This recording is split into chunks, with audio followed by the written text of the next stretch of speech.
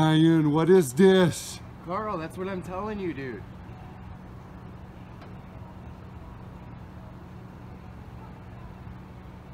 Oh, my wife is gonna love this.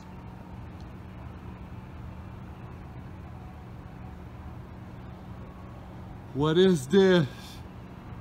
Ryan, this is huge.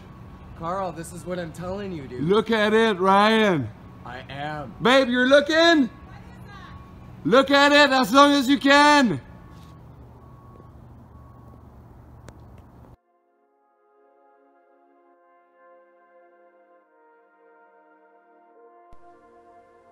What's up, guys?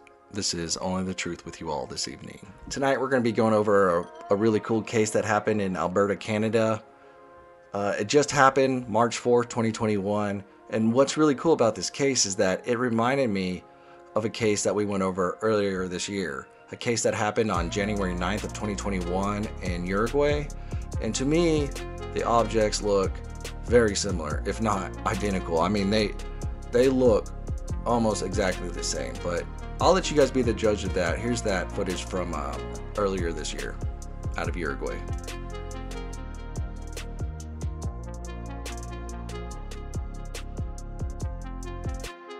Isn't that crazy?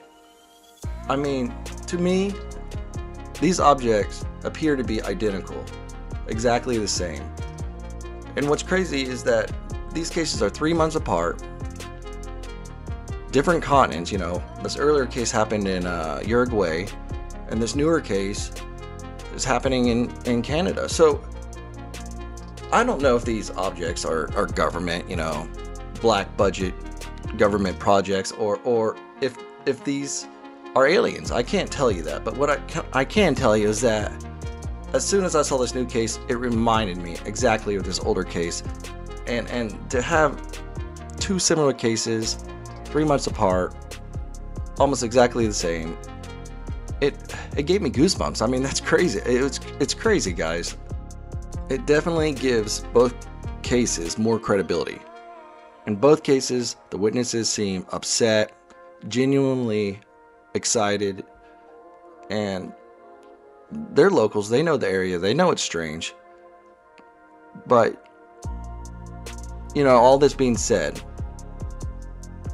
maybe we're just seeing lights on two mountains in two different countries, you know, 3 months apart. Maybe that's the case, but like I said, these guys are locals. They know the area.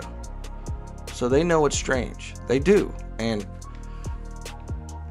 you have to take the witness into account. And the footage, I mean, look at the lights. There's the exact same number of lights.